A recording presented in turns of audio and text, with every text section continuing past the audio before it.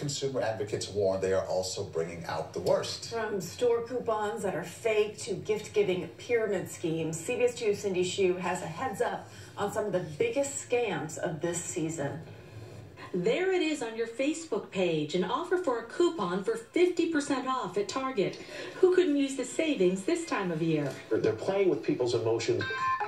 But go ahead and click on the link and you could get more than you bargained for, says consumer advocate Paul Oster. If the coupon is on social media, don't use it. Don't click on it. It's not real. It's a phishing scheme intended to get your personal information. And experts say it's just one of many this holiday season. Oster recently received this email urging him to update his personal information on his American Express account. It says that your card could not be verified. But take a closer look at the sender's email address, and Oster says you can tell is a scam. This is from sam.wiseman at unipostdam.de. This is not an American Express email.